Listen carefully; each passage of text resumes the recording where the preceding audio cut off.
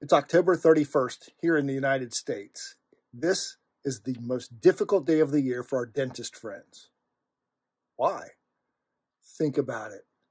Ethically, they are taught to encourage people not to consume sugar, right? Not good for the teeth.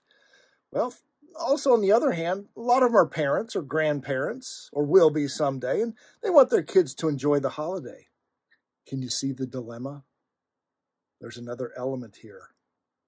Those people that do consume sugar, even though the dentists aren't encouraging it, what's going to happen to their teeth?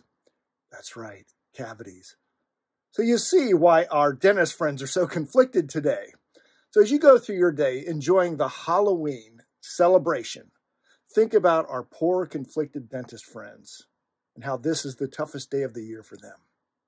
And when you wake up tomorrow, remember, feel better for them because their appointment calendars are going to fill up with all those candy-attacked teeth that are going to need cleaning and probably cavities to be filled.